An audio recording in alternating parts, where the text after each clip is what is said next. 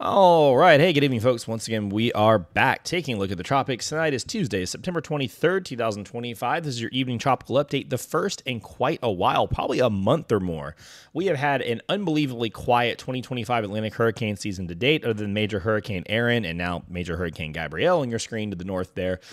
We have not had hardly any activity to talk about this year, so the videos have been pretty sporadic. You guys probably know by now, these come around when they need to come around, and when they're not, well, they're not. So we do have two areas of interest, though, tonight, and I want to get ahead of this because I am going out of town this weekend, so I'm not going to have all my recording stuff with me. It's kind of a big deal, so I definitely am not going to be able to bring my computer with me, and I'm going to have to just do regular updates on the Facebook page. So I want to get at least a video out on some thoughts on what we're looking at going down the line here. So set the stage for you real quick this evening. We have Hurricane Gabrielle, Category 3 or 4 still, if I'm not mistaken, moved well east of Bermuda. It is moving out to the east, and it will probably eventually make it over to Portugal, Spain, maybe the Azores Islands, where a hurricane watch is in effect. So good luck with all that stuff over there.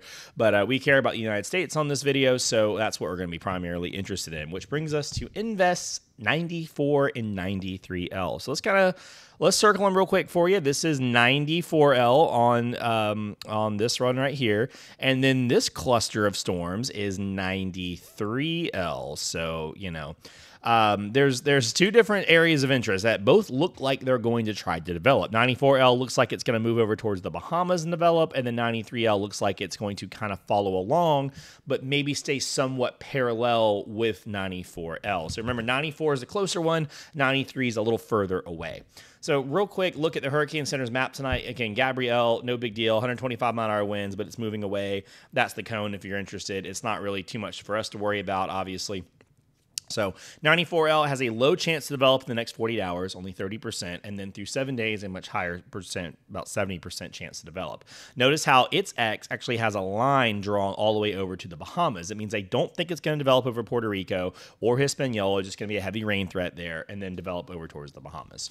Then we have Invest 93L up to a 70% chance within the next 48 hours. So this one much more likely to develop in the short term, so within the next day or two, and then much more likely also through 7 days at 90%. So 93L is almost certainly going to become a storm before 94L does. So let's take a look at the broad scale water vapor pattern. The big thing to note here is that a mid-level ridge is building in the wake of Gabrielle. You see this dark spot right here. This is an extension of the Atlantic high where you have a clockwise rotation. So what's going to happen is this clockwise rotation is going to kind of shove both of our systems off more to the west-northwest before they begin to round that corner back into the jet stream coming in from the other way here.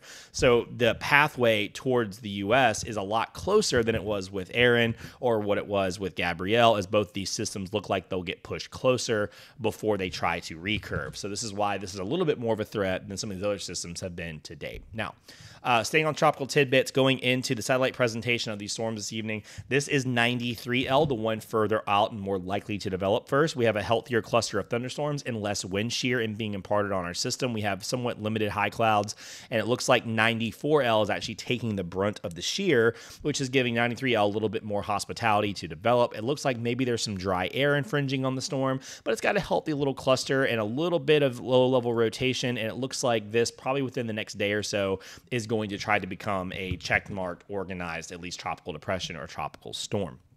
Now, 94L is a little bit of a different story. One of the big features we're talking about tonight, if you look north of Hispaniola, is this upper level low. You can see it very clearly here on the satellite.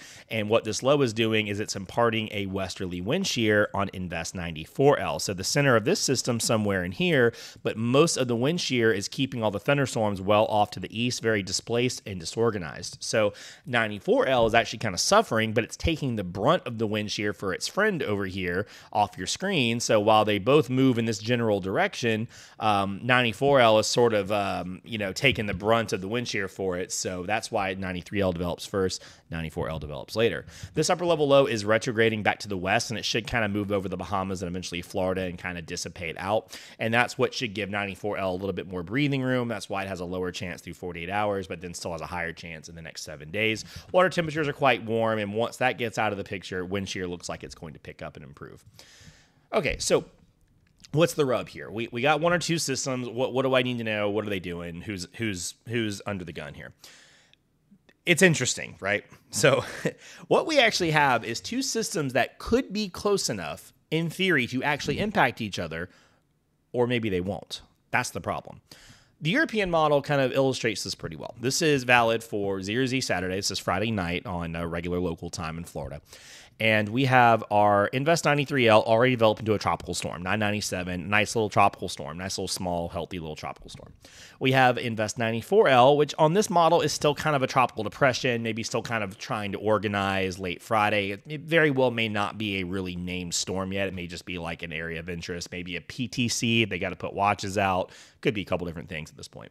On this model, these systems are pretty far apart. And given that neither one of them would be particularly strong at this point, I would imagine that they would be far enough apart to not directly impact each other.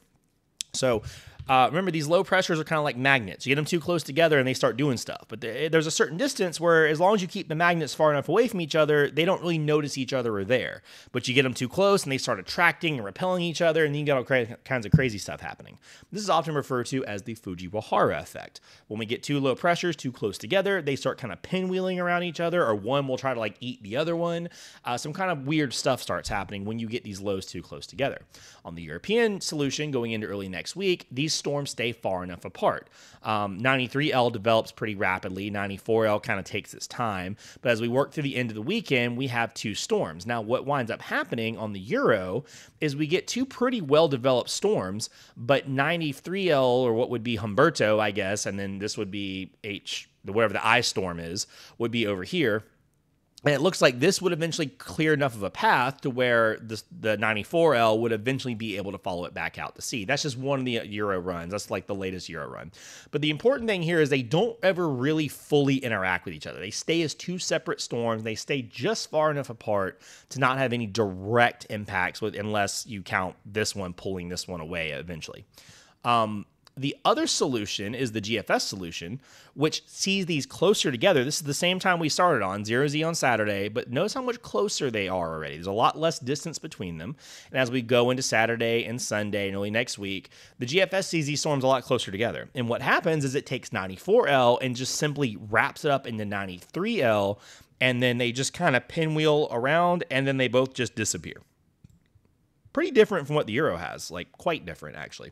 So the problem is it's really too early to know which model's right. Both solutions are plausible because both models have a different idea of where these things will be in time and space. So I can't really say, well, I think the Euro's right because it makes sense for what it's showing me. But then the GFS is like, well, if that happens, then the GFS is right. It's going to probably depend on, again, two things: where exactly each storm forms, and then how strong they are, because weaker storms are going to be less likely to interact with each other. The stronger they get, the more likely they are to interact with each other. European ensembles here over on Weather Nerds, and this is probably the only model so far that really has handled the situation well in terms of there's clearly a suite of tracks for 94L, and there's clearly a suite of tracks for 93L. But what you'll notice is that while there are a suite of tracks, there is this weird Venn diagram in like the spooky zone where the model sees them getting too close to each other, and then you see that kind of interaction going on. So what does this really come down to and boil down to and mean for like the Carolinas? If I'm in like North Carolina, or I'm in Virginia or in South Carolina, like what the hell do I really need to know here? The reality is that there could be a world where 94L gets in the Bahamas, finds a nice little pocket of lower wind shear and warmer water, and if 93L stays far enough away, could find a little bit of room to breathe and could blow up over that warm water. It is late September. We don't discount anything this time of year getting this close to the U.S. in terms of impacts, and the steering flow could bring this up into the Carolinas if enough of it doesn't shift to pull it away. We do know that going into the weekend, there is going to be a cold front moving towards the eastern U.S. This is Thursday evening, Friday, late, Thursday night, showing that cold front draped across the southeast states, or Tennessee Valley, maybe up into the mid-Atlantic region. You can kind of see that front makes it to the coast on Friday and Saturday, and then another low comes up, and then you can see the WPC is drawing 94L going into early next week. Now, this front kind of stalls out. It doesn't have a ton of cold air punch behind it, and then the reinforcing front isn't really all that strong. So you're going to also have some mesoscale boundaries or some synoptic boundaries working in with this. I think that right now at this point, if I'm in the Carolinas, I'm at least expecting a pretty wet weekend and probably start to next week. It could be potentially heavy rainfall event for the Carolinas. But what I do believe is that so far, we don't have much indication that this is a threat to Florida. I think that it would stay far enough offshore of Florida, given the cold front coming in and kind of setting a boundary for Florida. This would probably keep the storm turning more northward. The question is, once it's in this pocket, does it get influence on 93L and get pulled away? Or do they stay separate with enough high pressure between them to force 94L to stay moving northward? And then we're talking North Carolina, South Carolina, maybe even Virginia, Delmarva, Maryland, Chesapeake Bay kind of region. There's all that potential on the table if it were to. I don't believe it's going to be horrifically strong, at least right now, but it's very, very early in the process. I really don't want to say something and then get told on Tuesday, hey, look, it's strong now. What'd you say on last Tuesday, a week ago? Like, hey, man, it's a week ago. So this is like a week out. We're talking at least 5 to 7 days before any kind of serious impacts. So if you're in the Carolinas, Virginia, that kind of region, just keep an eye on things. Just keep an eye on things. It's going to be something we're going to have to watch. At least expect some rainfall. And just know that you guys could have a tropical depression storm trying to organize south of you. And given a complex interaction, it may be an issue this week or this early next week. It may not be an issue at all. We're just going to have to watch and see. Those are the only 2 threats right now. Everything else is pretty quiet. There's really nothing else coming up on the ensembles. No CAGs down here in the Caribbean. That keeps kind of like lighting up and then disappearing. So we're going to watch this complex interaction. I will probably have at least one more video tomorrow, especially if we have anything new. If we don't, then I probably won't. And but the page will have daily updates through the weekend and the next week. I'm not going to forget about y'all. I just may not be quite as available as I normally am, but we'll have updates. We'll have the latest, and we're going to track this all the way through whatever happens. So that's what I got for you guys tonight on your topical update. As always, thanks for watching, and have a good one.